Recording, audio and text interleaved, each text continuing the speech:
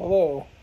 I just received my package from Tokyo Otaku Mode, the website I ordered it from. I'm gonna wrap this. I'm just doing this right, on my bed. So, and I'm pulling a table and everything, and it'll take forever.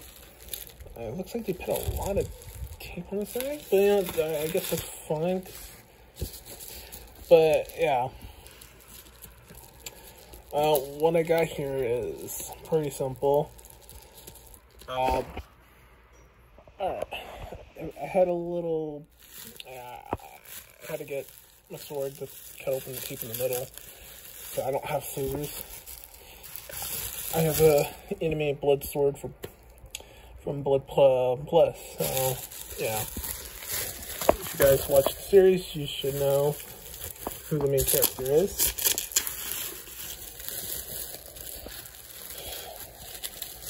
Yeah, I'll be honest, they really taped this really good. Really good. Okay, looks like, oh man, I should just do this. Just lift it out. This would be a lot easier if I had like a tripod for a phone. I'll probably look up one and try to get one. Alright.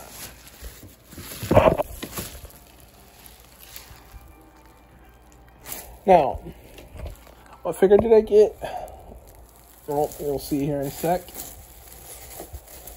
This is just probably, yeah, it doesn't matter. Just put this. Here we go, the moment of truth. Take a guess.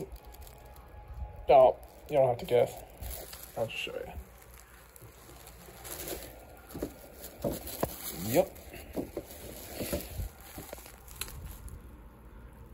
I got it on my favorite character. My #1 slime waifu. Rimuru Tempest.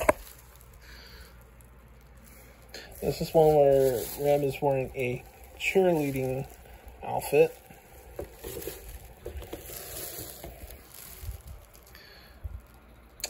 From that time I got reincarnated as a slime, the series.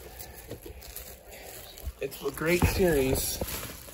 So yeah, for those if you have not seen it, go watch it. If you prefer reading it, read it. If you're gonna read it, I say start off with reading the manga. I say read the manga first. Then you can go, if you really want to know more world building details and stuff, characters, then read the novels for that. The light novel or the web novel. If you're a big time all fan, just read all of it.